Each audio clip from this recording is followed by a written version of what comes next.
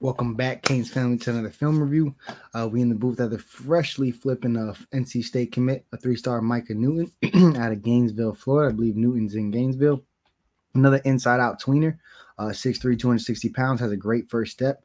See him bursting through here as the quarterback has to step up. See him strip that ball out.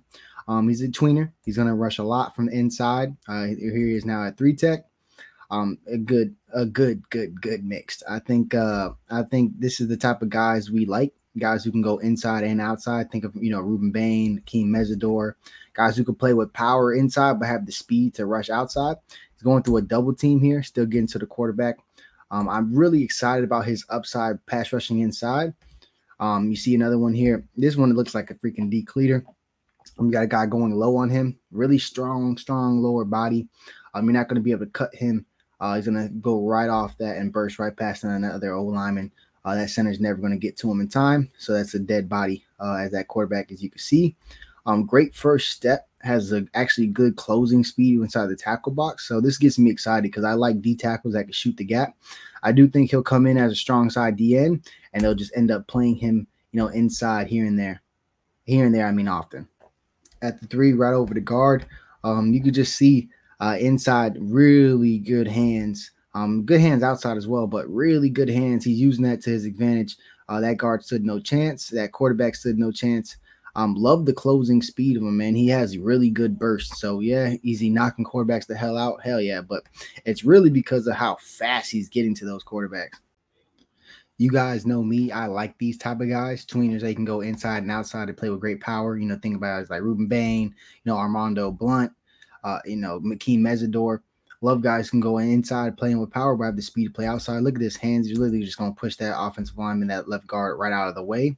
Great hands. I'm telling you, really, really good hands. It plays with a lot of play strength. Love it. Love it. Love it. There's the motor. You see it right there. Reach through one left guard, has to battle the center. Tracking down as the quarterback's trying to manipulate the pocket because his end is over there giving some pressure. His opposite is DT, excuse me. And he's able to track that down. So high effort, high motor. To be honest, I love this flip. It's just what do you say? A thing to come. Like, we're gonna run Gainesville in August 31st, so you might as well start by flipping some good talent over there. Love the bull rush here. You see him bull rush, but eyes on the quarterback. Man, of course, this quarterback going to try to take this lane over there. So love the length and strength to just literally disengage from that block. Why are you going to keep playing patty cake with this guy and keep dominating this guy when the quarterback's running right by you with the fucking ball? So I hate seeing that type of shit. So I love that. Excuse my French, but I love that Newton. I like the way he plays, bro. He plays hard. He plays strong. He plays smart, bro. He's dominating, okay, but, what is dominating this guy going to do for me? I got to get off him and get to the quarterback. So love the way he disengages. I do believe he'll be a true strong side defensive end in this class. Such intriguing pass rush inside. I mean, look at this lockout here. This engages this lineman, pushes him back, and now he's on his timing with that extension. So he's driving him literally back into the quarterback and until he folds that quarterback. So I love it. But look at the disengage last second. Dominate. Basically, the lineman's here now to the running back helping him pass pro. Disengage. Now I'm on the quarterback. I love that he knows when to disengage. He's not going to just sit there and then be one of those guys, guys running right past him. So I love his eyes. He's definitely a one-track mind getting to the quarterback here. Again, a pass rusher inside and out. I think the Canes, really are intrigued by that, which is my type of guy. I like those guys who can go inside and outside. Just gives you more advantages, gives you more, you're not giving up. I know he's not a 300-pounder inside, but when he gets inside, he has the strength to hold up. Obviously not for 4 quarters, but in spurts. So I like that. I really do. Like, look at this QB pressure here coming over here from the 3-tech. I mean, swim move. You'll see it. This moves the lineman to his left, and then you see that hand just going right over. You'll barely see it because that's how fast it is. Swimming right through. I mean, knocking this guy out. That ball had no chance of being accurate. It's supposed to be a deep post. That ball ends up being like a fade. That's just because the quarterback couldn't step into it. So that's a game-changing play. That's not going to show up on the stat sheet. But, again, very intrigued by his pass rushing inside, man. Really good hands. put his hand in the dirt, be on the edge. He can stand up, be on the edge. He can put his hand in the dirt and, play in the tackle box. I mean, very versatile defensive lineman here. You'll see him jump inside. Quarterback's going to go out. All right, and now I'm back out here. Quarterback's going to cut back inside. Now, okay, now I'm back on your ass. This is white on rice. So, again, love his effort, high motor. He's very quick. For 6'3", 260 pounds, he doesn't really move like he's 260 pounds, but he plays like he has that 260-pound strength. Very intrigued by his athleticism. Looking over here, he's at the nose, right over the center, and he's able to get out here for this jet sweep. I mean, brings really, really good athleticism of a D end. You see that first couple steps? I mean, just look at that. Look at that burst off the line. Ain't nobody else moving like that on this damn picture.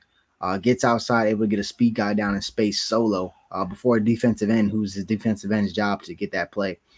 So, again, really, really gifted athlete.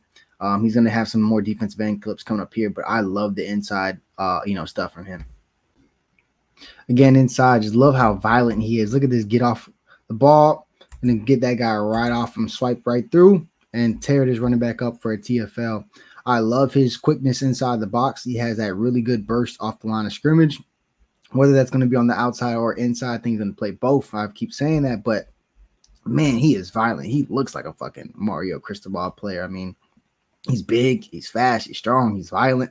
I mean, that checks a lot of boxes. That's what it looked like over there in Green Tree right now. Big, strong, fast, and violent. Very violent inside. You see him just disengage from people, straight pushing that guard in there in a TFL. He's going to stand his ground. I love the play strength. That's one of my favorite traits for any defensive lineman.